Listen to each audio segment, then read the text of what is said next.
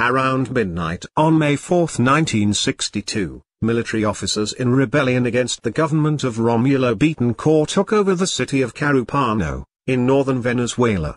The insurgents, under control of Captain Jesus Todorimolino Vilgas, Major Pedro Nuvegas, and Lieutenant Hector Fleming Mendoza, occupied the city's streets and buildings, the airport, and the radio station, Radio Carúpano, which they used to broadcast their message, calling themselves the Movement of Democratic Recuperation. President Betancourt demanded the rebels surrender, but at the same he ordered the Air Force to attack the city, and the Navy began blocking the seaport in an operation called Operation Tenaza. The next day, the government was able to retake Carúpano and its surroundings, arresting more than 400 military personnel and civilians that were involved in the rebellion.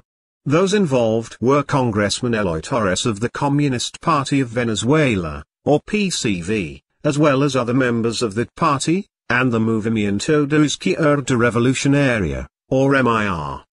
Because of this rebellion, Betancourt suspended constitutional guarantees, accused the PCV and MIR of being involved, and decreed both parties to be illegal.